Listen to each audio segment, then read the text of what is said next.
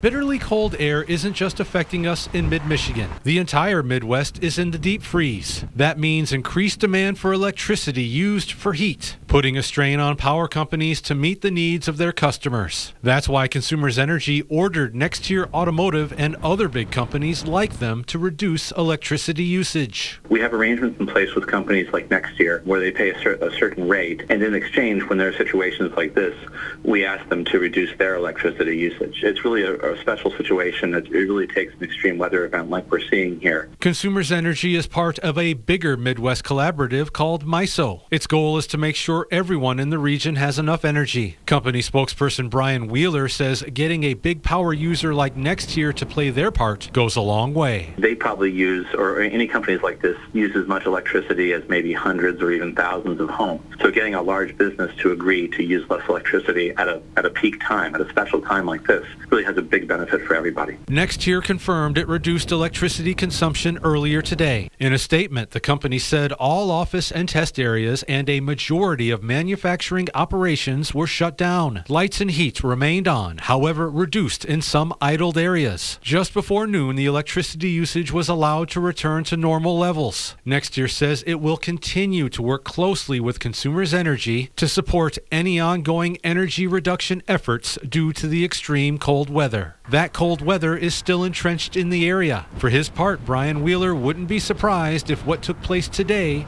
happens again tomorrow. They don't tell us in advance, but I think we're preparing for the possibility that this will happen again tomorrow morning. This will happen on Thursday morning. Reporting in Saginaw County, James Felton, WNEM TV5.